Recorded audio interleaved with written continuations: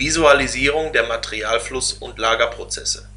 Die folgende Aufnahme zeigt, wie die Firma W3 Logistics AG Materialfluss- und Lagerprozesse darstellen kann.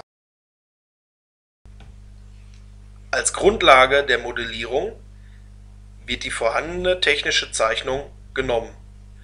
Aus dieser entsteht ein abstrahiertes Modell. Das sichtbare Feld ist unterteilt in 3 Fenster: in das Hauptarbeitsfenster, das Informationsfenster mit den Properties und Values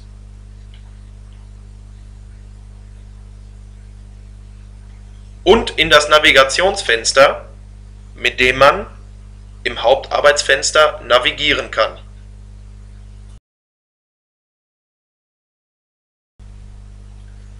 Durch Anklicken der einzelnen Materialflusskomponenten kann man relevante Informationen abrufen.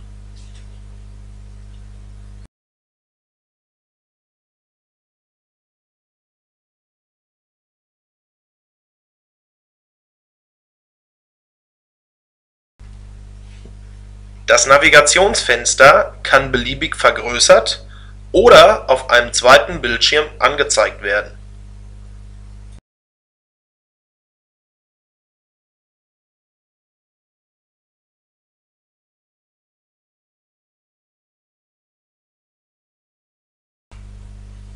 Beim Auftreten eines Fehlers wird die betroffene Komponente rot angezeigt. Zur genaueren Ansicht unseres Fehlers zoomen wir innerhalb des Hauptfensters. Es fällt auf, dass in der vorgeschalteten Komponente sich schon Ladehilfsmittel stauen.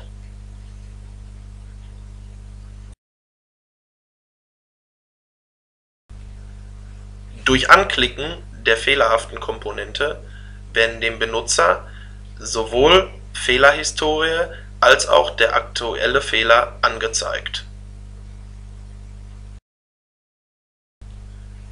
Nach der Behebung des Fehlers schaltet sich die fehlerhafte Komponente automatisch wieder auf grün und der Materialfluss kann wie gewohnt weiterlaufen.